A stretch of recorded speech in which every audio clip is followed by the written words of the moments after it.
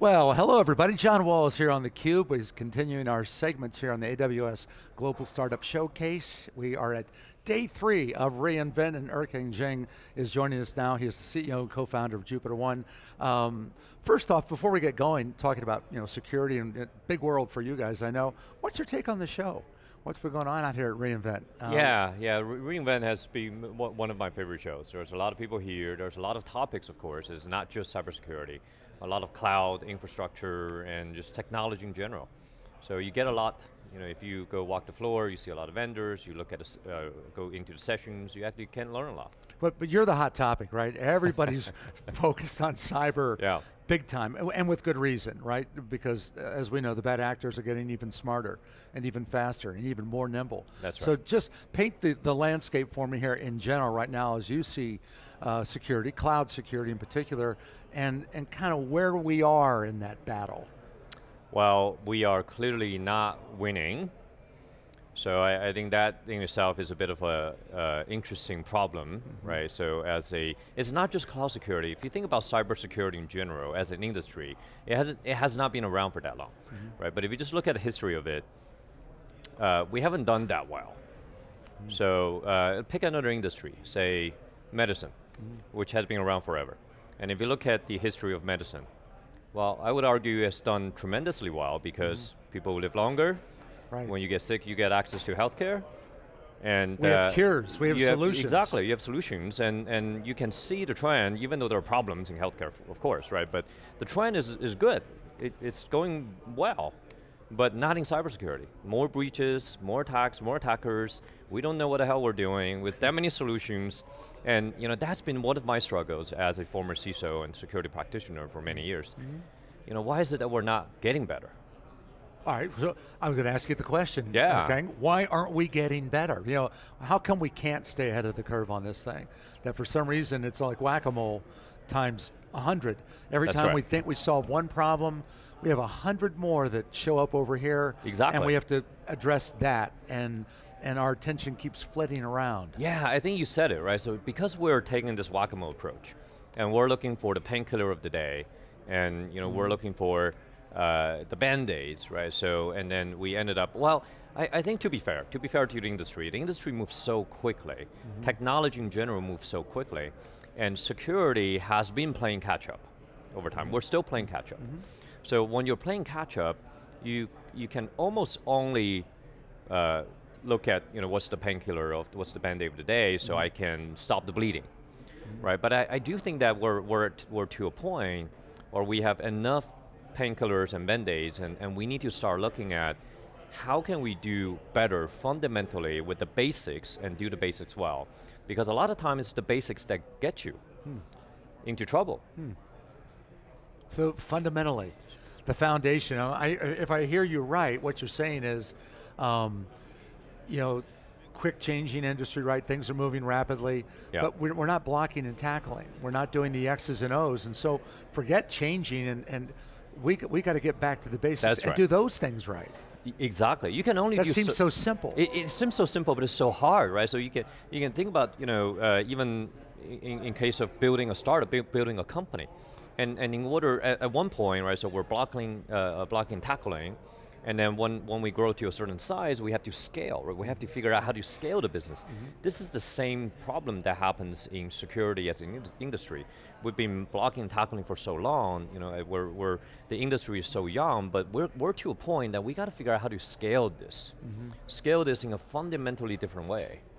And I'll give you some example, right? So when we say the basics. Now it's easy to think that, say, users should have MFA enabled.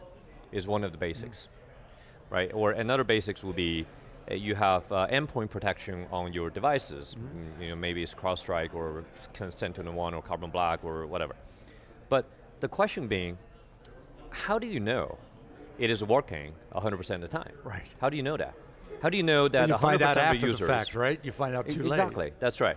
And how do you know that you have 100% coverage on your endpoints? The solutions are not going to tell you because they don't know what they don't know, right? If it's not enabled, if it's not, what's the negative that you are not seeing? So that's one of the things that, that's in the basics that you're not covering. So the fundamentals, it really goes to these 5 questions that I think that nobody has a really good answer for until now. So the 5 questions goes, what do I have? All right. Is it important? What's important out of all of the things I have? You have a lot, right? You could have millions of things. What are important? Now, for those that are important, does it have a problem? And if it has a problem, who can fix it? Because the reality is, in most cases, security teams are not the ones fixing the problems. They're the ones identifying. You think they're very good at recognizing, but not so good at exactly identifying the owner who can fix it. Right. Right. Could be business owner, could be engineers. So the asset ownership identification, right? So these 4 questions, and then over time, whether it's over a week or a month or a quarter or a year, am I getting better? Right, and then you just keep asking these questions in different areas and different domains with a different lens, right? So maybe that's endpoints, maybe that's cloud, maybe that's users, maybe that's product and applications, right? But it really boils down to these 5 questions. That's the foundation for any good security program. If you can do that well, I think we cover a lot of bases and we're going to be in much better shape than we have been. All right, so where do you come in then, JupiterOne, in terms of what you're providing? Because obviously you've identified this kind of pyramid, yes, this hierarchy of addressing needs, and I assume, obviously, knowing you as I do, and knowing the company as I do, you've got solutions. That's exactly right. And we precisely answer those 5 questions for any organization from a asset perspective. Right, because all of the answers to all of these 5 questions are based in assets. It starts with knowing what I have. Right. So the overall challenge of cybersecurity being broken, I believe, is fundamentally that people do not understand and cannot properly deal with the complexity that we have within our own environments. So again, like using medicine as an example, right? So in order to come up with the right medicine for either it's a vaccine for COVID-19 or whether it's a treatment for cancer or whatever the case may be, you have to start with the foundations of understanding both the pathogen and 2, the human body, like DNA sequencing. Right? Without those, you cannot effectively produce the right medicine in modern medicine, right? So that is the same thing that's happening in cybersecurity. We spend a lot of times, putting band-aids and patches, right? And then we spend a lot of time doing attacker research from the outside. But we don't fundamentally understand in a complete way what's the complexity within our own environment in terms of digital assets. And that's almost like the DNA of your own organization. Well, isn't that kind of mind-blowing in a way that, again, hearing you, what you're talking about is saying that the first step is to identify what you have? That's right. So it seems just so basic that I should know what's under my hood. I should know what is valuable and what is not. I should prioritize what I really need to protect and what maybe can go on the second shelf. Yeah. It has been a tough problem since the beginning of IT, not just the beginning of cybersecurity, right? So in the history of IT, we have this thing called CMDB, Configuration Management Database. It is supposed to capture the configurations of IT assets. Now, over time, that has become a lot more complex and there's a lot more than just IT asset that we have to understand from a security and attack surface perspective. Right, so we have to understand IT environments, we have to understand cloud environments and applications and users and access and data and SaaS and all of those things. And then we have to take a different approach of sort of a modern CMDB, right? So what is the way that we can understand all of those complexity within all of those assets, but not just independently within those silos, but rather in a connected way, so we can not only understand the attack surface, but also understand the attack path that connect the dots from one thing to another, right? Because everything in the organization is actually connected. If there's any one thing that sits on an island, right? So if you say you have a server or a device or a user that is on an island that is not connected to the rest of the organization, then why have it? Right. And it doesn't matter. So it's the understanding of that connected tissue, this entire map, or this DNA sequencing equivalent of a digital organization is what JupiterOne provides, right? So that visibility of the fundamental very granular level of assets and resources to answer those 5 questions. And how does that, how do I get better at that then? I mean, I have you to help me, but internally within our organization, I mean, I don't want to be rude, but I mean, do I have the skill for that? Do I have the internal horsepower for that, or yes. Or is there some need to close that gap, and how do I do it? I'll tell you 2 things, right? So one, you mentioned the word skills, right? So let me start there. So because this one is very interesting. We also have a huge skills shortage in cybersecurity. Mm-hmm. We've all heard that for years and for a long time. But if you dig deeper into it, why is that? Why is that? And we have a lot of talented people, right? So why do we still have a skills shortage? Now what's interesting is if you think about what we're asking security people to do, is mind-boggling. So if you get a security analyst to say, hey, I want to understand how to protect something or how to deal with an incident, and what you're asking the person to do is not only to understand the security concept and be a domain expert in security, you're also asking the person to understand at the same time AWS or other clouds or endpoints or code or applications so that you can properly do the analysis and the response.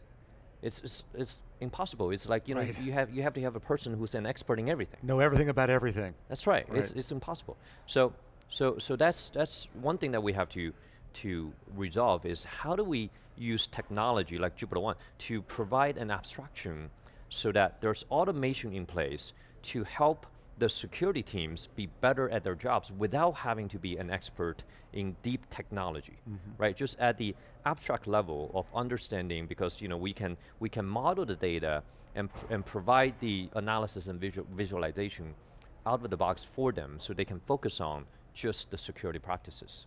So that's one. And the second thing is we have to change the mindset. Like take vulnerability management as an example, right? So the mindset for vulnerability management has been, how do I manage findings? Now we have to change it to the concept of more proactive and how to manage assets. So let's think about, say Log4j, right? That happened.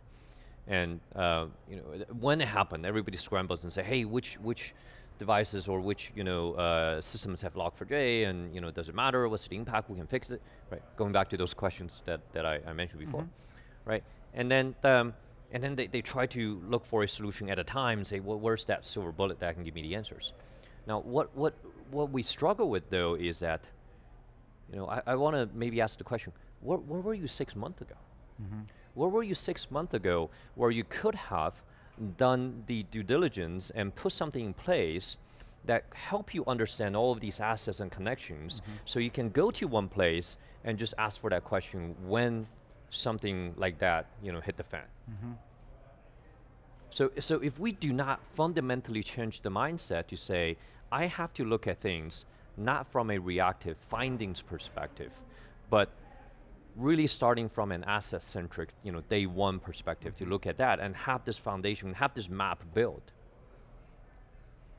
we can't get there, right? So it's like, if I need direction, I go to Google Maps, right? But the reason that it works is because somebody has done the work of creating the map. Right, right. If you don't have the map, and you just at when the time you say, I got to go somewhere, and you expect the map to magically happen to show you the direction, not gonna happen. It's not going to work. Right, right.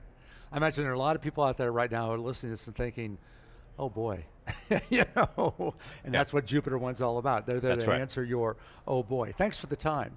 Of course. I appreciate the insights as well. It's nice to know that at least somebody is reminding us to keep the front door locked too.